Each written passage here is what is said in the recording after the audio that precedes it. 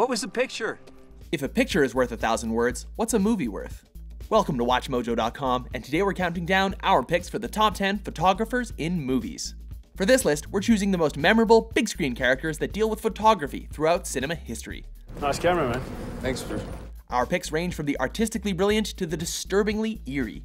Warning, spoilers lie ahead. You have one shot left. Oh, that's okay. Oh, it's a shame to waste it. Oh, no, really, it's fine. Oh, no, please.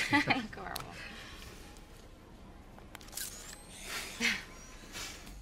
Number 10, Pecker. Be right down! Baltimore native and teen Pecker is an aspiring photographer who wields an inexpensive Canon Canonet 28. Always got that broken down camera his mama found at the thrift shop. His photos often feature seemingly unspectacular moments in his family and friends' lives. But when New York art connoisseur and professional dealer Rory Wheeler comes across Pecker's work, she turns him into an overnight sensation. Thank you all for being so nice to me and buying my photographs. I want to thank Rory for liking my pictures, even though some of them are out of focus and sometimes I don't get the exposure right. However, Pecker's friends and family are picked apart in the public spotlight. I want my friends, and I want my family, and I want my career back! In order to counter this, Pecker moves his latest show from New York to Baltimore and exclusively features photos of his family and friends' critics in very unflattering moments, all while showing us the power of a photograph.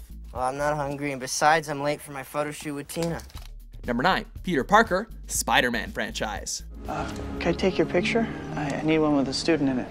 While Spider-Man may have been one of the most easily recognizable superheroes in the Marvel Universe, the man behind the mask, otherwise known as Peter Parker, is a freelance photographer whose only gig is at the fictional New York newspaper, the Daily Bugle. Give you $300. That's a standard freelance fee. Tear up page 1, run that photo instead. Headline? Spider-Man, hero or menace? Peter realizes that he can easily sell exclusive photographs of Spider-Man in action and quickly creates the excuse that Spider-Man is an acquaintance of his. I've been kind of busy. Taking pictures of your friend. Could we get off that subject? It's only after being possessed by an extraterrestrial symbiote in Spider-Man 3 that Peter develops enough of an ego to demand a full-time job from the paper. I know it makes a good picture, and I've been here a long time. If there's a staff job, Mr. Jameson, I think I deserve it. He's right, Jonah. Peter's been with us for years. He's done a great job. Number 8, Deanne Arbus. Fur, an imaginary portrait of Deanne Arbus. Fur is a fictionalized biography of the real-life photographer Deanne Arbus. In 1958 New York, the wealthy Deanne is an assistant to her photographer husband, Alan.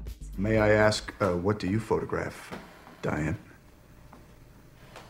Me? Oh no, I'm not the photographer. No, my husband is. Frustrated with her traditional marriage, she becomes infatuated with her neighbor, Lionel Sweeney, who is afflicted with hypertrichosis, also known as werewolf syndrome. What are you gonna do instead? I'd like to take some photographs of my own. While pursuing Lionel, Deanne quickly enters a physically and socially different world unlike anything she's ever known. Well, Alan tells us you're doing a little extra art project, a photo study of your neighbors. Yes, sort of. The film also tries to fictionally explain why Deanne Arbus's real-life work so often featured her generation's socially marginalized, such as dwarfs and members of the transgendered community. Lionel's just the greatest, isn't he? He is. Number 7, Anna Cameron, Closer. I liked your book. Thanks. Photographer Anna Cameron is contracted to do publicity photos for novelist Dan Wolfe and his girlfriend, Alice Aris, a former stripper and the subject of Dan's forthcoming book. I've never been photographed by a professional before. I'd really appreciate it. I can pay you. No, I'd like to. Dan obsesses over Anna, stalks her, poses as her in a chat room, and unintentionally sets her up with dermatologist Larry Gray. Eventually, Dan and Anna have an affair while her photographs bring Alice and Larry to meet. I'm Larry, the doctor. Hello, Dr. Larry.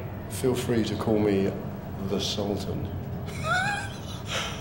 The affair continues despite Anna marrying Larry. Why did you marry me? I stopped seeing him. I wanted us to work. Why did you tell me you wanted children? Because I did. Eventually, Alice returns to stripping, Anna leaves Larry for Dan, Larry pursues Alice, Anna comes back to Larry, and Dan tries to return to Alice but fails. Well, that was complicated.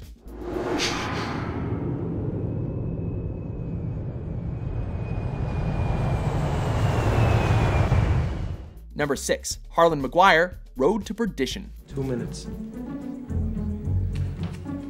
You got it, Mr. Maguire?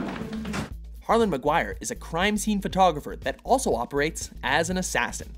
Showing up to a crime scene with his iconic speed graphic camera, Maguire notices his subject isn't exactly dead, so he carefully kills him so he will actually be dead in his photo. Eventually sent by the Irish mob to kill protagonist and hitman Michael Sullivan Sr., after Maguire gets his man, he sets up his camera to record his hitman's final moments, only to be caught off guard by Sullivan Jr. and brought to his own death at his victim's hands.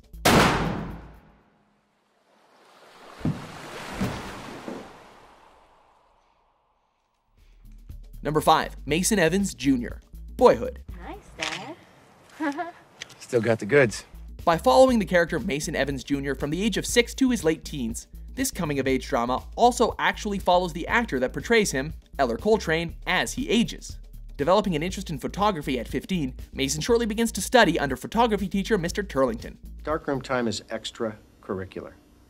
I mean, technically, you don't ever have to be in here these days. Mr. Turlington is frustrated by Mason's seemingly lethargic attitude and tries to push him artistically. Any dipshit can take pictures, Mason. Art. That's special. What can you bring to it that nobody else can? By his high school senior year, though, Mason's photography has developed to such a point that it earns him a college scholarship and a silver medal in the Texas State Photo Competition, leaving hope for a potential career and a bright future. Number 4. Seymour Cy Parrish, 1 Hour Photo. Can I help you, Cy?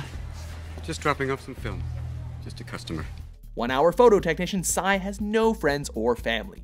He admires the Yorkin family, whose pictures he's developed for years.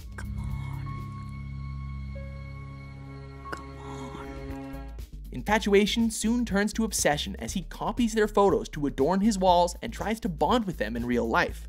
What was that address again? It's 326 Serrano Terrace. After being rejected, he becomes angry upon discovering that the photos reveal the husband's infidelities, and takes it upon himself to corner Will with his mistress. Don't do it! Pretend. This is all pretend. After forcing them into compromising photos intended to be used as blackmail, Cy is arrested for his terrorism. However, things are ended on a rather creepy and open-ended note, as the film's last image is a fantasy portrait of the Yorkins, with Cy included.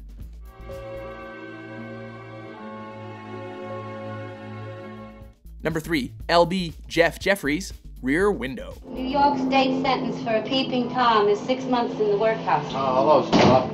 Bound to a wheelchair after breaking his leg while shooting a racetrack accident, pro photographer Jeff is unable to leave his apartment. How's your leg? It hurts a little. And your stomach? Empty as a football. And do you love life? Not too active. In order to keep busy and entertained, he obsessively peers out his rear window into his apartment complex's courtyard and learns his neighbors' daily routines. We become a race of peeping Toms. What people ought to do is get outside their own house and look in for a change. Using binoculars and a telephoto lens, this peeping Tom soon's become convinced that his neighbor Lars Thorwald has killed his wife. A murderer would never parade his crime in front of an open window. Why not? Why, for all you know, there's probably something a lot more sinister going on behind those windows. But after he convinces friends that this is more than just a conspiracy theory, Thorwald himself corners Jeff in his apartment. Lucky for Jeff, he's got his trusty camera's flashbulbs handy, and he uses them to momentarily ward off the suspect by temporarily blinding him just long enough for the police to arrive. Number 2. Rocket, City of God. É uma confusão de gente e uma máquina fotográfica. Eu cresci paradão na ideia de ter uma máquina fotográfica. Aspiring photographer Rocket is from the favela, or slum, known as Cidade de Deus in Rio de Janeiro. Mas na Cidade de Deus, se correr o bicho pega, e se ficar o bicho come. Local drug lord Zé Pequeno gets Rocket to photograph his gang. Vai, Buscapé! Tira uma foto nossa aí! Vambora, Buscapé! Tá esperando o quê, mulher? The film of which falls into the possession of a reporter who prints one of Rocket's photos in the city newspaper. Moleque é bom, mano. Mulher vai pra rapaziada ver, mano. Once Rocket learns this, he fears for his life but continues to photograph Zay's gang anyway, unaware that Zay actually enjoys the publicity. Agora vamos fazer corredor ali? Corredor, todo mundo aqui sem carro. Pô, calma. Bora, vambora. It's certainly a risky world, and in fact, Zay is eventually murdered by his own gang. But Rocket's photographs of the dead drug dealer's body ultimately allows the film's narrator to improve his future and get a professional internship. Pô, estágio, mas tá ganhando dinheirinho, né, pô? Dinheirinho, merreca, mas pô. E aí, a jornalista? Comeu? Ela é gostosa? Mais ou menos. Before we unveil our #1 pick, here are some honorable mentions. Hey, boss! Shoot us!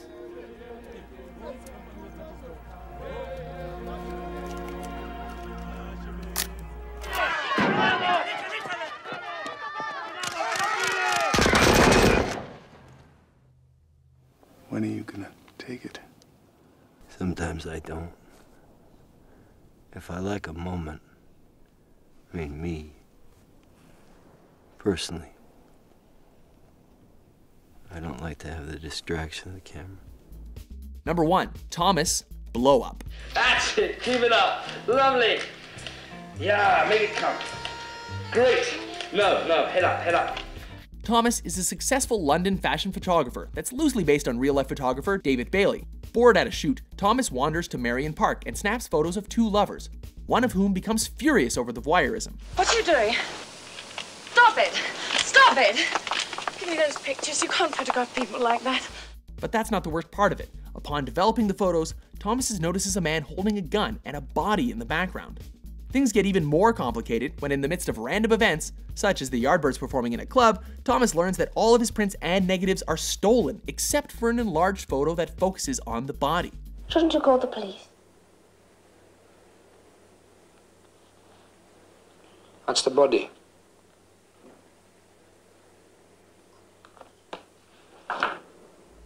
Unfortunately, this means Thomas can't solve the murder.